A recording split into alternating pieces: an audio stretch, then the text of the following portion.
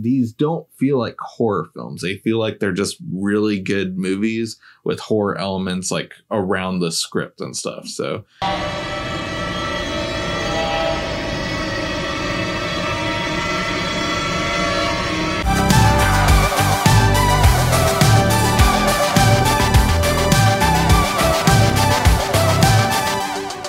Driveby Movies here. My name is James. My name is Blaze. And never have I ever seen A Tale of Two Sisters.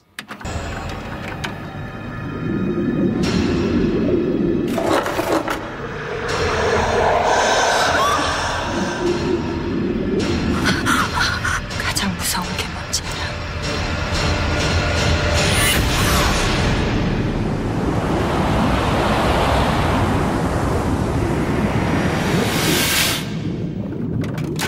A Tale of Two Sisters is directed by Jee-woon, and it's about a family that is haunted by the tragedies of deaths within the family. Wow, what a vague synopsis. That sure is for this movie.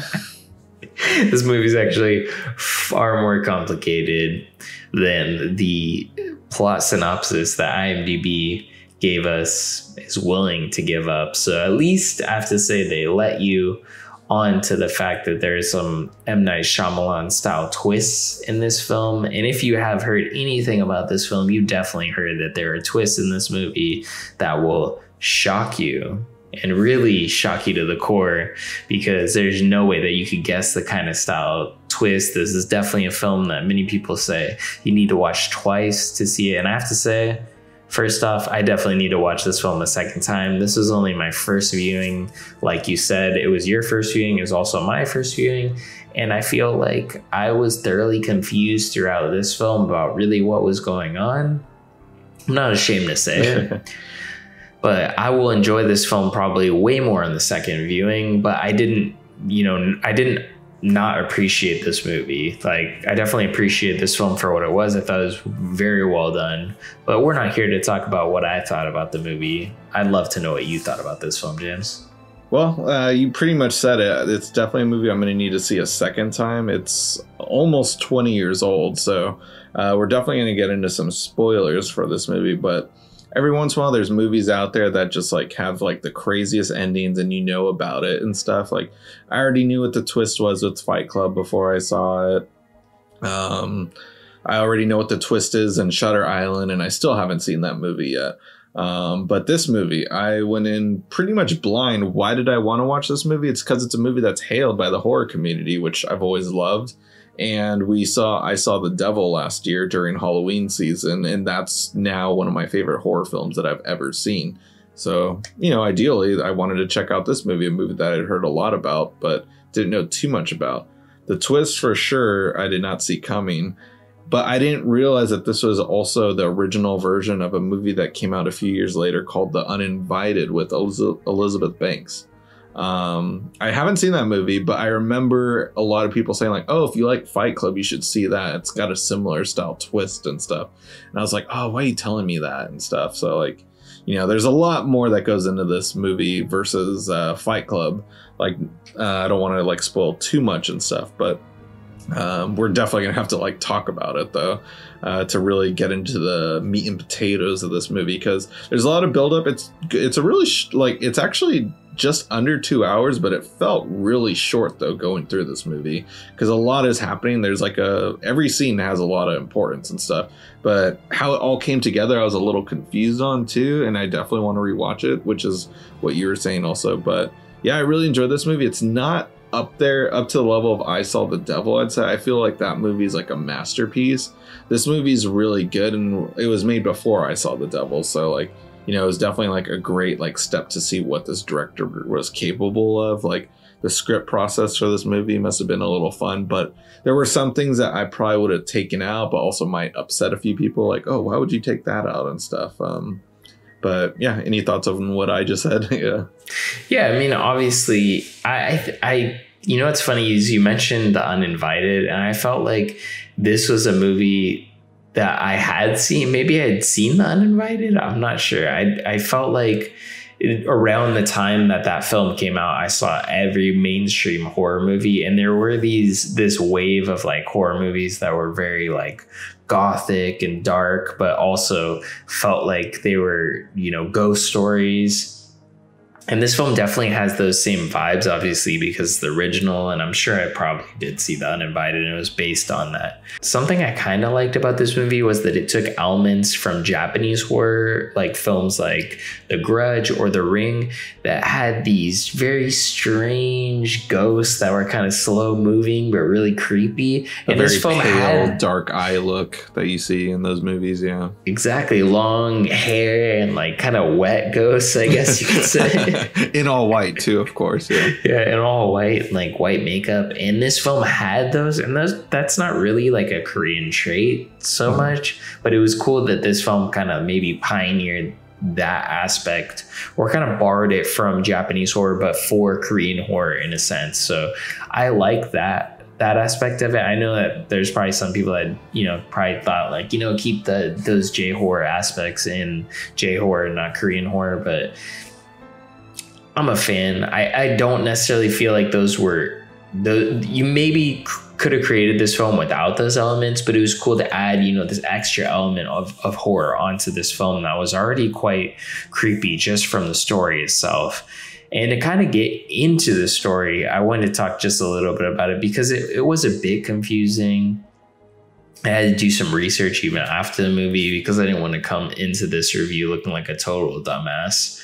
I'm fine looking like a dumbass, but a total dumbass, that was just uncalled for. And that was, this video is not going to be monetized, so just forget that. But anyways, yeah, like I thought that this movie, obviously it's about dissociative identity disorder, which is DID, which basically our main character, like almost throughout this film, can kind of disassociate into the stepmother's persona, but also the persona of the younger sister. So it was kind of interesting. It was almost a labyrinth of a plot, essentially, that gets you lost in, is this, you know, her as, you know, herself or her sister or also the stepmother at the same time. So it's a lot of you not being able to like trust really what's going on screen, or have I seen this before, or why is when this character is, you know, performing this action, it almost appears as this action's already been done before almost. Which is cool in a way because it almost makes you feel as if you have something wrong with you, or you're approaching the story as if you are the character with this dissociative identity disorder, which is actually pretty cool, but it is really confusing on your first watch. You know, you're like confused really what's going on screen in certain scenes, but with a second watch, I would assume that it's going to be a lot more effective in kind of making you feel the way that the main character of this film feels, which is the point of view in which you're seeing. It's just that the point of view of that film, or the point of view of that character, is very, you know, different than the majority of point of views you see from characters from other films. But I think one film, which I haven't actually seen, maybe we'll do on a future episode of the show, is Split. I think this film is kind of reminiscent of Split because that's also a character that deals with dissociative identity disorder. Yeah. Like it's like we're definitely in a spoiler territory at this point. One thing that I really liked about it was that it didn't kind of end similar to like, as I'm a fan of James Wan, but a lot of his movies like Dead Silence, the first Saw, as well as even the first Conjuring, like there would be like the twist ending kind of where everything is kind of explained in a matter of like a minute of flashbacks, and then there's a jump scare and stuff. I like that this movie kind of does have that big reveal, but there's still 20 minutes to kind of further develop it after and stuff. This, not the final scene, but the scene before it, where it's kind of the last scary moment of the movie, kind of was just like where like it's revealed that. So throughout this whole movie, there's like there's this element of like, you know, her like creating these situations that are happening all inside her head, her you know, acting as if like she's her sister as well as this new stepmother. But then we also have this ghost story that's going along the movie, and you don't know whether or not that's real. And then it's revealed that everything's kind of all in her head, but then it's revealed after, no, there actually is ghosts also. So like that was the only thing that kind of threw me off, and I'd like to see more elements of too, like what parts do these ghosts play and what were like some of the sinister actions of it. But then we also have that final scene that kind of ends back on like what exactly happened to her mother and her sister and stuff. And that was a really strong ending for the movie as well too. But like, you know, just like that was like one thing where I just like, oh, I really need to watch this a second time and stuff. And I really appreciated that. Like I can see that like with a lot of Korean cinema, like with these horror films, like The Wailing is one of my favorite horror films that's come out recently. Train to Busan, the first one, not so much Peninsula, but you know, and then also what we saw earlier with I Saw the Devil later last year was when just like these don't feel like horror films. They feel like they're just really good movies with horror elements like around the script and stuff. So like first off, they're like straight up horror films, but just the fact that they're just like gone in with such great cinematography. The music in this movie I really enjoyed as well too. Like there's a lot to appreciate within this movie. Yeah. Yeah, and I think one of the most powerful things about a lot of these films that you mentioned, like The Wailing or I Saw the Devil, is the fact that story is key. I mean, in all films we see across the board, story should be king. It should be a great story in which, you know, maybe even, you know, taken down to the level of like sitting at a campfire and hearing a great story. Story should always be king, especially in cinema. So films like this that, you know, they are a horror film, but yet the story is still so good where you could take the horror elements out of it and it could be, you know, just still a great story, is really what makes these films shine and what makes us talk about a film, you know, how many years past this came out? I think 2003 or 4. Yeah. So we're still talking about this so many years later. And we're still talking about I Saw the Devil and even The Wailing, which only came out a couple or so years ago. So, you know, even if you look at Parasite, you know, we've talked about a lot of Korean cinema in the past and how, you know, powerful it's been. And I think that's because for the most part, story is usually king, and maybe not all Korean cinema, but especially the ones that make it here overseas, story has been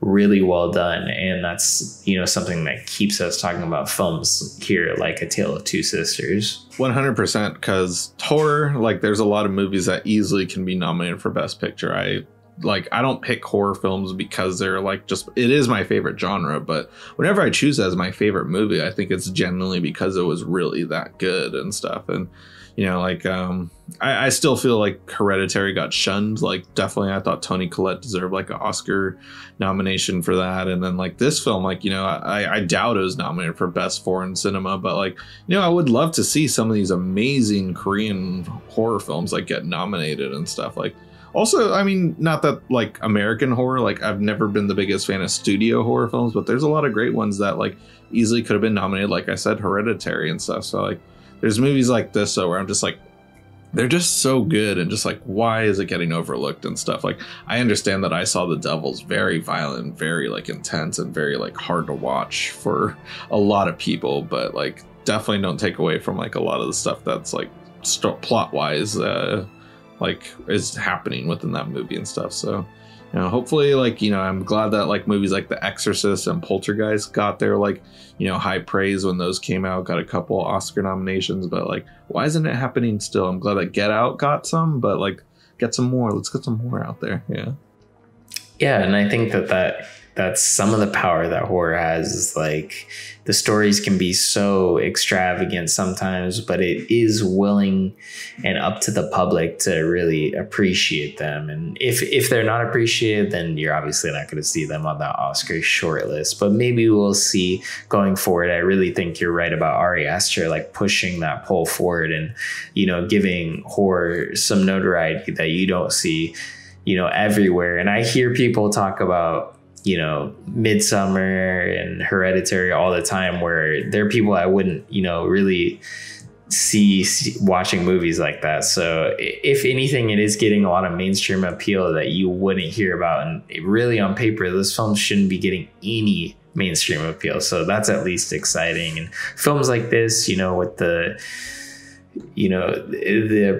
exposure that Parasite's gotten, you're going to see more people appreciating films like this. I really have to say, you know, if you haven't checked out this film, definitely go check it out. Yeah, you can check it out through Shudder. That's a great way to like watch it. Love that app, as I keep saying. It's a weird standard definition version of the movie. Hopefully there's an HD version on Amazon that you can rent, because that's a great way to help us out too. Watch it on Amazon through our Amazon affiliate link. That's in our description box below. Come back here, leave a comment letting us know what you thought about the movie. And if you haven't already, guys, go ahead and smash that like button. Comment like James said, and hit the subscribe button and click that notification bell to get all of our latest updates. If you can't get enough of us here on YouTube, we're also on Instagram, Twitter, and TikTok. Check all the links down below. And that'll conclude this week's episode. Tune in next week for a brand new video.